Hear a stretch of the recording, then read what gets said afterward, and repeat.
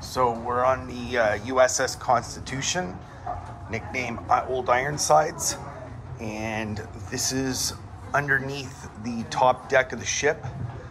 As you can see, the height is not very high, and just imagine being a soldier during the Revolutionary War, and you have to man the cannons, and you are right in front of this cannon, and right in front of you there's another ship whose cannon is aimed back at you, and you've got to shoot your cannon at him before he shoots his cannon at you. I would be so scared.